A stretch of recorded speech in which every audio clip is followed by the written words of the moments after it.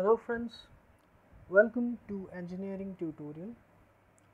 In my previous video, we completed the generation of double sideband suppressed carrier signal using a ring modulator or double balance modulator.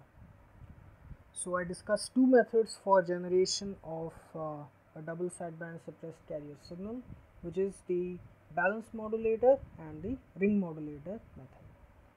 In today's video, we will be discussing about the demodulation or the detection of the modulating signal from a double sideband suppressed carrier amplitude modulated signal.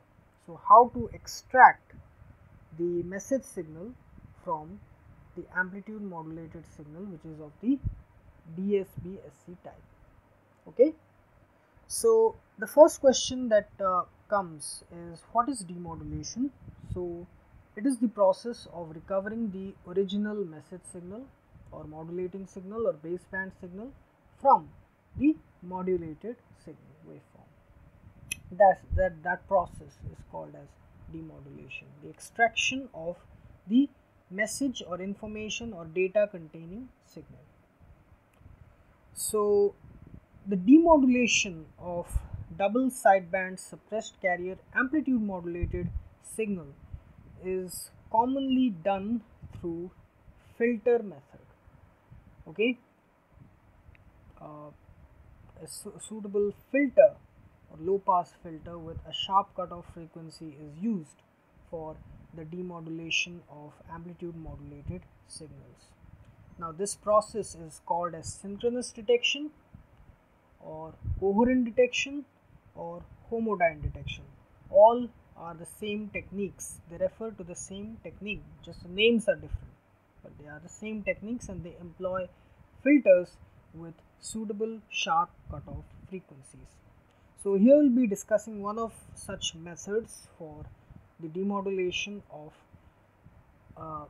message containing signal from a double sideband suppressed carrier amplitude modulated signal. So this is the block diagram of the demodulation of a DSB-SC signal using filters. So here, as you can see, there are four main components or four main things which are involved in the demodulation process. First, we require the DSB-SC amplitude modulated signal, which is MT into cos omega CT. MT is the message signal and cos omega CT is the carrier frequency component part, which is attached to the DSB-SC amplitude modulated signal. It is the standard expression of a DSB-SC amplitude modulated signal.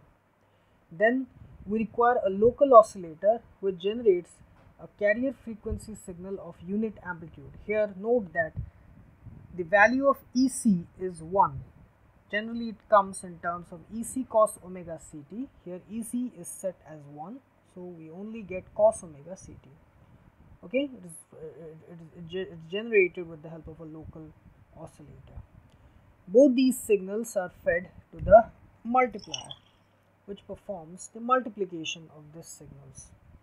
And then finally, to extract the message signal or the data containing or information containing signal from the DSB-SC signal, we have a low pass filter with a suitable sharp cutoff frequencies.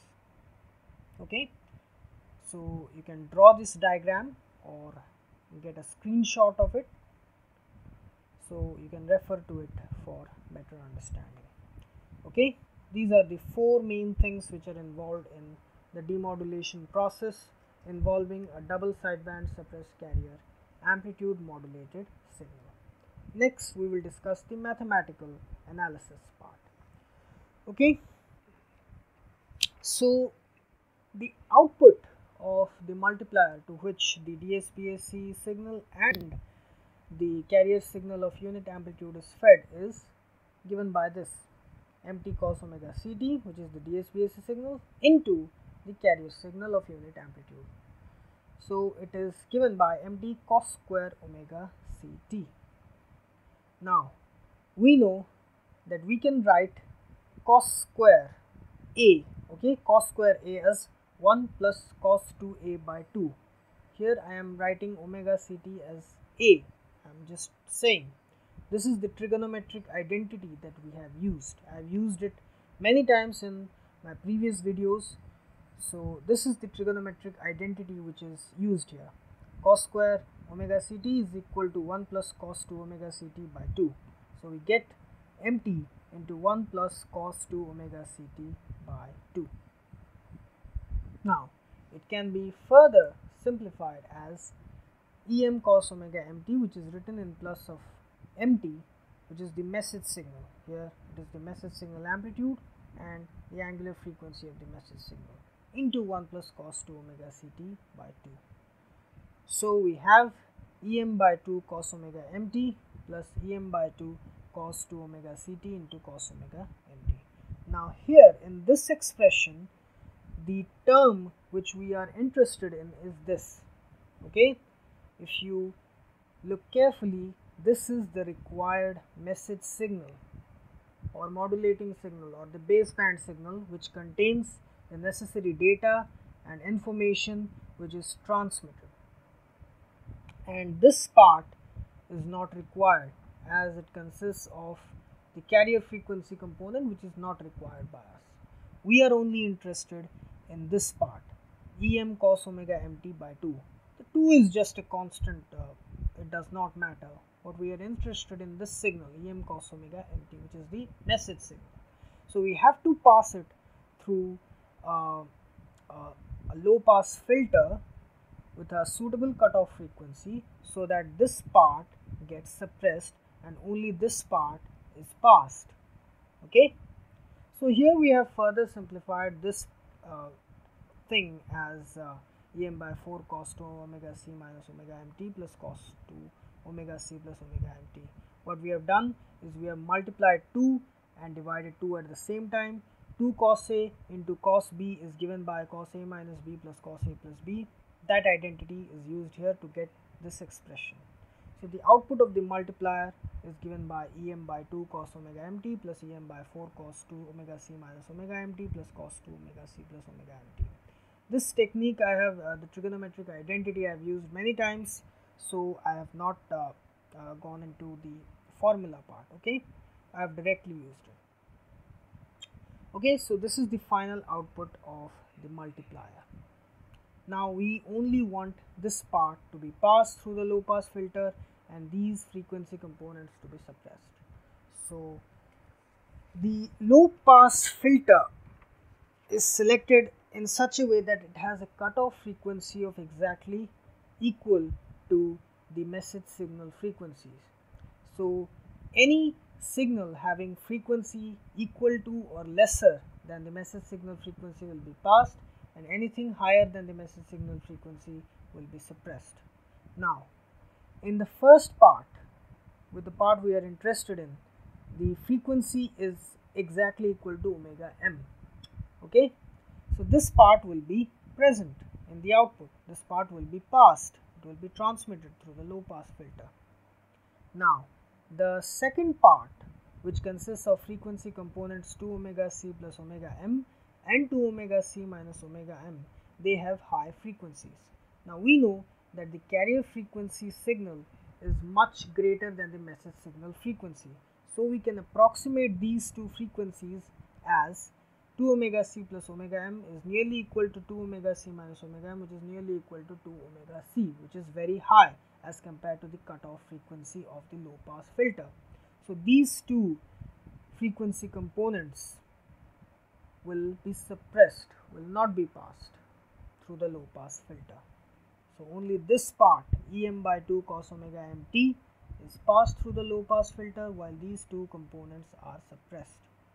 So the final output, the demodulated output through the low pass filter which we get is em by 2 cos omega mt, which is the required message signal, which contains the necessary data or information which was transmitted from the sender to the receiver. So this is the general principle of demodulation of message signal from a double sideband suppressed carrier amplitude modulated signal with the help of a local oscillator, a double sideband carrier amplitude modulated signal, the multiplier, and a low pass filter with a sharp cutoff frequency. So in my next video I will be discussing about the double sideband suppressed carrier, not suppressed carrier, full carrier signal. Okay, it is the full carrier signal, DSB-SC, double sideband full carrier signal, along with its generation and demodulation techniques. So I hope you like this video, and please subscribe my channel Engineering Tutorial for more such videos related to electrical, electronics, communication and instrumentation engineering. Have a great day. Thank you very much.